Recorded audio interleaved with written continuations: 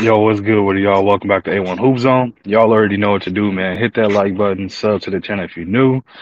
All right, we here, man. We at the Western Conference Finals, rematch from the bubble. Yeah, I know y'all probably either y'all didn't heard it or tired of hearing it, but yeah, man, we got the rematch from the bubble between the Denver Nuggets and the Los Angeles Lakers. Man, oh man, we got ourselves a situation on our hands here, man. Hell of a matchup in the West. Both teams obviously striving to make it to the finals and just not to make it there, but to bring home the chip as well. But so who do we got winning this one and why, man? I'll start on Denver's side. Denver's side, obviously game one is at home. Gonna be an extremely tough game. Raucous crowd, huge environment to play in. Obviously, playing in that mile high, you got to make sure that you are well rested, definitely in shape. Your conditioning is on point. Otherwise, you can find yourself in trouble in a hurry. You know what I mean? The Suns found that out firsthand going in there. I won't blame their conditioning, but I also will say that mile high and that crowd definitely played a big difference as far as in the outcome of that series. When they were playing at home, man, it was like they couldn't be beat, and obviously they went on the road to close out in Game Seven. You know what I'm saying? Delivered a devastating blowout again, back to back years for Monty in that perspective of it, man. So it was one of those games. It was close at first, and then it got ugly, and then it was all downhill from there, man. So shouts out to them for going in and closing that series out with the Suns. Obviously, it got Monty Williams fired. Again, Chris Paul's status as far as being a son of the future is in question. Obviously, due to his him being injury prone. But as far as for the team, KD and Book are safe. Everybody else is it's kind of one of them things, man. Everybody else is on the trading block. Everybody else is on that. You know what I'm saying? We can you definitely a movable piece, which is unfortunate. But again, it comes down to coaching. It comes down to the players. So I think they definitely got a shoulder 50-50 on that. But I'll drop a different video on that, man. But we talking about the Nuggets. I'm just telling y'all what the Nuggets, what they did and what they caused.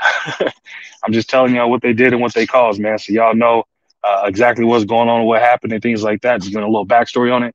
But as far as like you know, what I mean, who do we for this one, man? I expect a huge game from Joker, even though he does have a tough time against AD. Obviously, AD gives everyone a tough time when he's locked in, especially on the defensive end, due to the fact that his size, his length, his athleticism, his defensive prowess, his understanding, you know what I'm saying, key positionings for it as well. So Jokic is going to have his hands cut off for him because AD is going to definitely have to make him work on the other end of the ball as well. That's one thing that you can do with Yoke is you got to make him work on both ends. Otherwise, if you don't, you're going to see 50 point, 53-point triple double games and stuff like that. You're going to see that come because we know he's the all time leader in what? And triple doubles for centers.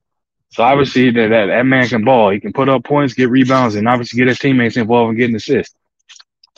Excuse me, y'all. So the Lakers gonna have their hands cut off for him. Jamal Murray, he's one of the wild cards, man. He's one of those players that if he gets hot, you know what I'm saying, and because he is a streaky scorer, if he gets hot, that could spell trouble for the Lakers. You know what I mean? So they're gonna have to be on their P's and Q's and paying attention to him as well. You know what I mean? They're gonna have to be locked in. They're gonna have to pay attention to you know what I'm saying, what he's doing, how he's playing, and things like that. But again, man, it's one of those things where it's gonna be a great game. They're gonna need Michael Porter Jr. to step up, continue to do what he's been doing for them. They're gonna need Contavious Caldwell Pope, KCP for short. They're going to need him to show up against his ex team as well. He was once a Laker, at that point too. So, and they all know what he can do. He's a 3-and-D guy, smart player. Shows up for business each and every day in and day out. So, keep an eye on that. Jeff Green, Uncle Jeff, as they call him. Every time he comes in, good things happen. So keep an eye on that as well. So they're gonna have bodies to throw with this Lakers team.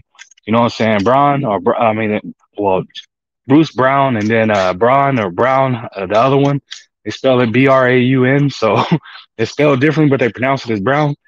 He's out there putting up buckets too, man. He's playing with a tenacity, toughness, and some grit. He's bringing them that kind of physicality for the wing. You know what I'm saying? Guarding these players on the wing. So it's no easy outing of anywhere you look about. And they still got Aaron Gordon, good player with size, still jump out of the gym, and he's giving them. He's expanded his game, and he's showing, you know what I'm saying, he can hit the three, he can hit the mid-range. Now, rebounding, and he's definitely trying to lock in on the defensive end to show he can do all these things. He's evolved his game. He doesn't want to just be known as a dunker. So, you know what I'm saying, Denver definitely has the roster to be able to go out there and beat this Lakers team, but That's as far as I'm gonna go with that. Do I think they're gonna win? No. And that's just not me speaking it from a fandom or obviously my team. If you don't know now, you know my team is the Lakers. So for my Lakers, man, let's go ahead and jump into them. Right now, we all know, it's in the spearhead of that team. You want to say it's LeBron, but in reality, it's AD. When AD shows up and he is playing like the unstoppable force and and the best player in the league instead of one of the best players, the Lakers are extremely hard to beat, man. We've seen him go out time and time again, drop 30 point games, 20 something rebounds, and five, six blocks and a few assists to throw in there, chip in there. We've seen it in monster games, controlling the game from start to finish is just due to his activity.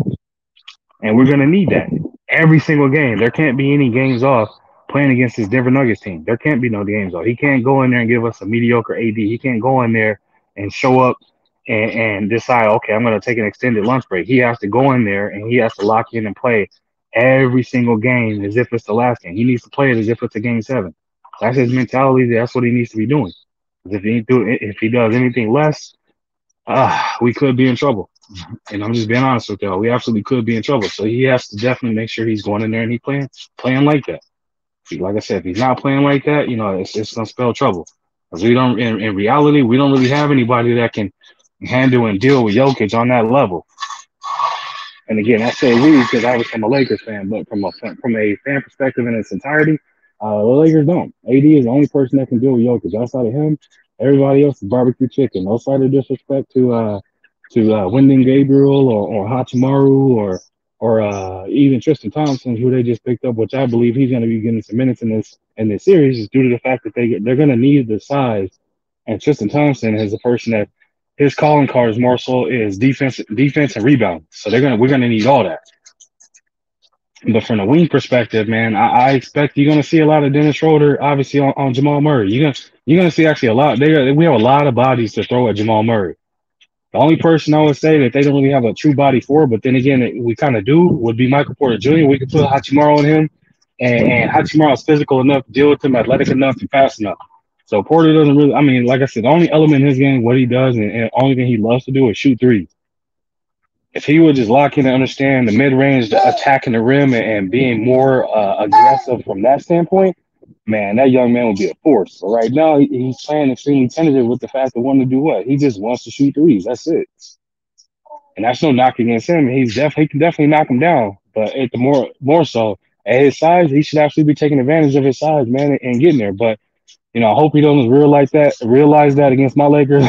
Just like I'm sure, they're probably wishing the same. But what I mean? And then we keep going down the line. Obviously, LeBron, I don't think they have an answer for him. They're gonna probably put Bruce Brown or maybe Michael Porter on him, or they're gonna have Jeff Green. Jeff Green's gonna get a lot of minutes, but again, man, they're gonna have to figure out some way to kind of deal with it. So the two stars between AD and LeBron, and then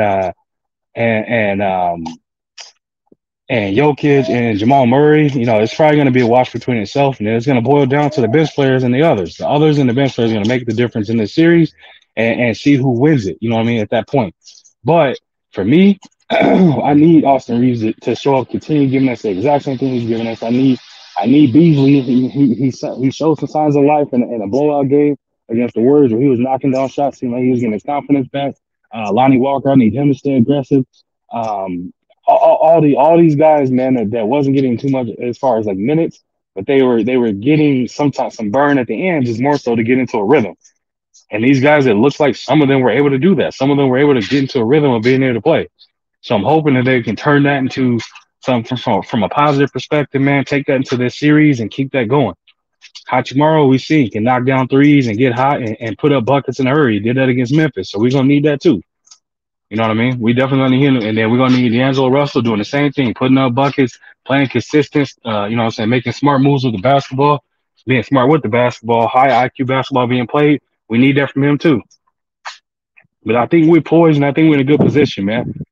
For some odd reason, not 100% sure why, man, but it seems like the Lakers get up for the Nuggets every single time, and it's not more of a matter of them having an issue to do it. It's just they lock in when they play the Nuggets. Maybe because they understand the threat that they pose. You know what I mean? But it also is a thing where, when you play this team, again, you beat this team to advance and win the championship a few years back again in the bubble. And I keep mentioning the bubble because people were calling it a fluke, but yet you got the same four teams that's in the Western Conference Finals and the Eastern Conference Finals that was in the conference finals in the bubble. So obviously, clearly ain't no fluke. You know what I mean? So people gonna have to get credence to that. To they call that quote unquote. You know what I'm saying? That bubble championship. I don't call it that. That's just number 17 that got hung in the rafters for me. But enough of that, man. Who do we have for the prediction of this joint, man? I'm gonna rock out my Lakers to win game one. You know what I mean? I think we'll come in here, look to steal game one on the road, and then be able to go from there, man, hanging our heads high, heading back to looking to game two to go in there and steal game two. But, you know what I'm saying? We'll have to wait and see. But that's all I got for y'all, man. I appreciate you stopping through. Make sure you hit the like button, sub to the channel if you're new. Leave a comment in the comment section, and I'll be sure to respond to each and every one of y'all. And if you wish to support the channel, that information is scrolling at the bottom of the screen. It's also in the description of the video. Again, man, I appreciate you stopping through, and I'll catch you on another one.